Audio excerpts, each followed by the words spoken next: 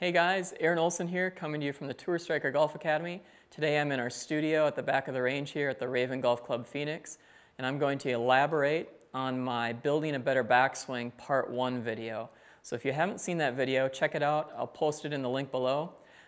Basically what this is going to deal with is the shoulder turn and the hip turn in the backswing. If you watched yesterday's video, I used our gears technology to kind of show you a basic template for how the shoulders and the hips can turn in the backswing. So today we're going to lay this out on the ground a little bit so you can do this at home, either on the range or in your, even in your office, somewhere where you've got some carpeting so you can use some of these lines. So basically I have a target line that's represented by this kind of a lime green looking piece of tape. I then have my hip turn line. That's the orange line here that goes at a 45-degree angle. And then I have my shoulder turn line. And my shoulder turn line is in the pink tape here. So I've got target line, hip turn line, and shoulder turn line. Now, if you don't want to use tape like on a carpet like I'm doing here, sometimes when I'm out with students on the grass, I'll actually just take my foot and scratch a line in the ground, so you can use the side of your shoe and scratch a line. Also, we always use aim sticks at the academy here. So I've got this handy thing, it's called the Golfer's Toolbox. So I could simply put one of these aim sticks into the Golfer's Toolbox, which is slick, and put this down so I've got a target line.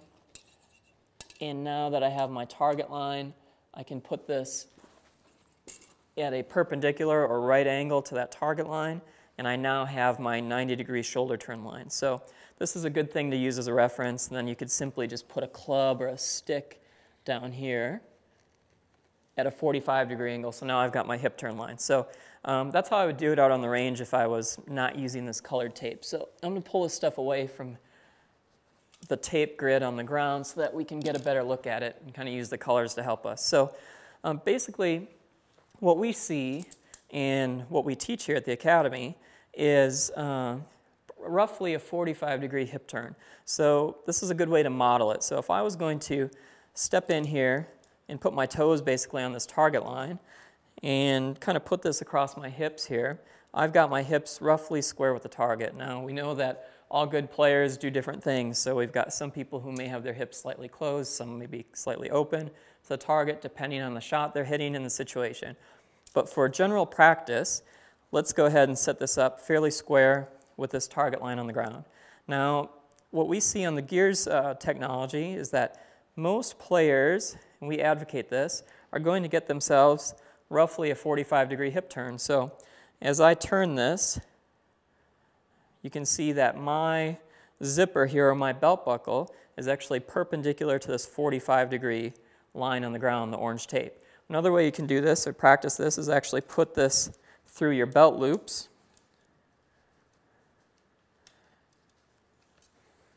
And now I have a reference. So as I go back into the backswing, turn my hips, I'm going to feel like I match this stick with the orange tape on the ground. That's my 45 degrees.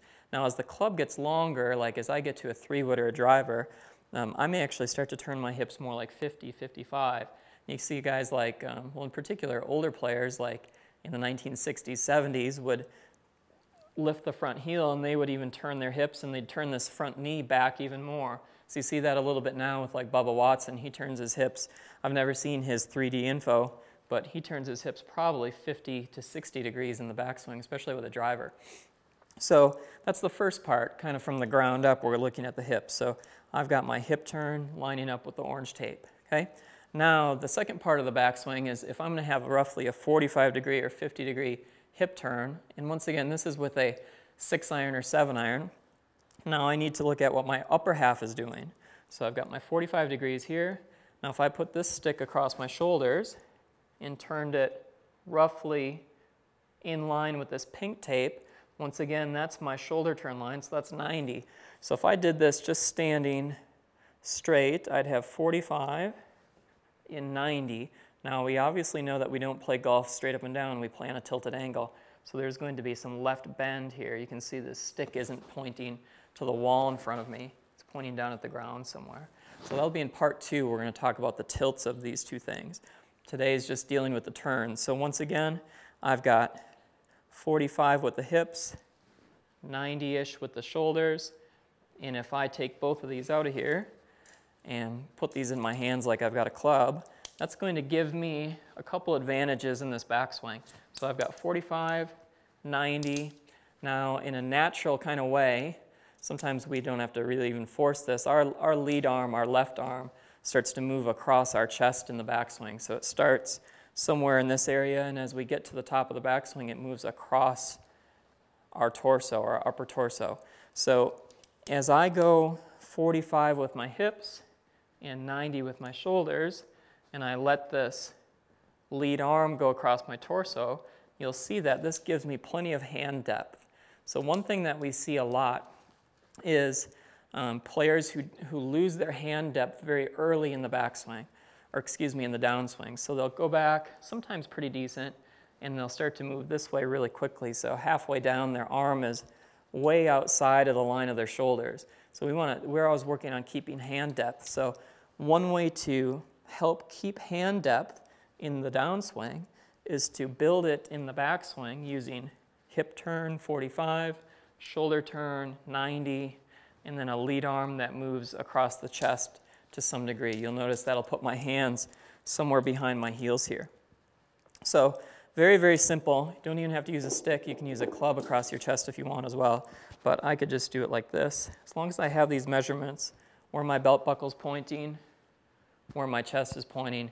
In this case, because I'm squared up with the camera, my buttons on my shirt here are going to point straight back at the camera. That's my 90 degrees of shoulders. So go ahead and give this a try. You can do it on the range, start hitting some balls really slowly with it, just to see how you're doing. And you can kind of imagine if we had this camera view from over the top, which I showed you in the gears video, how these things would look and what the differential is. So as we keep going with this series, we're going to work on the tilts, and I'll probably actually get a little bit more in depth with how the knees work in the backswing as well to kind of help facilitate this turn. So go ahead and leave your comments, any questions you have below, and we'll talk to you soon.